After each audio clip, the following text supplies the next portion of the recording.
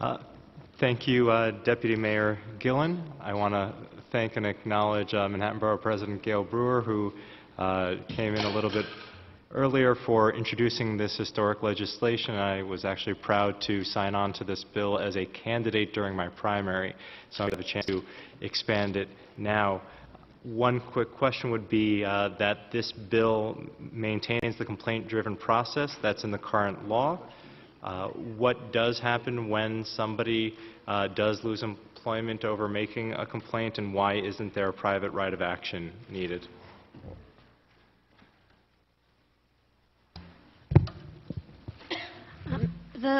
This bill does not address the private right of action. That's not a current amendment to the law as it was enacted, but DCA is confident that we will successfully mediate complaints when they come into the agency. We have a lot of experience doing so. We mediate successfully now thousands of complaints a year and are skilled at doing that. The complaint-driven process is actually very friendly to employees. They don't have to hire private attorneys. They are dealing with an agency that is able to understand them, is able to translate materials into different languages, and is able to work to get them the relief that they need and not to put dollars in their own pockets as private attorneys might.